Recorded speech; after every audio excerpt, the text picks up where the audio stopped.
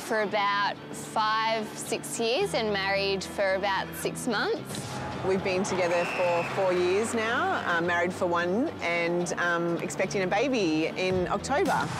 I'm married to Andrew Swallow and we both went to the same school growing up in Perth, Western Australia. We're a very close unit of group of girls and we always have all the kids together and we love growing. It's like we're growing together with all the kids growing up. It's fun. I just bake for the girls. Mars bar slice or cupcakes usually. We come back to the rooms while the boys are doing their cool down and just have a wine together and chat and everyone's welcome and it's really nice. Everyone's, there is that real family culture and footy does take up your whole life when you're a part of it. So it's good to do it with good people. Played the decoy and then Harvey. Well, this is a... Thomas clever. Very clever. Sorry for your ears. For pleasure. Go, Michael. Well done, Paul Pleasure, the little give. Carriage for a handful, and they're still alive.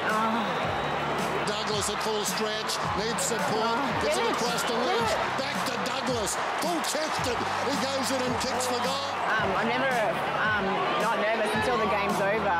It's always nerve-wracking. Would it be a goal? Gotta be a goal. Adelaide within a goal. Can you believe it? Jenkins a half chance. Go, Michael, get him. Kicks to full forward. Anything can happen here. Here we go. It's a goal.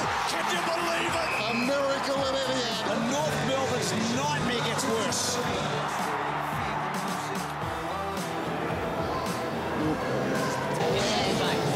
Daddy, lost again. Oh, no.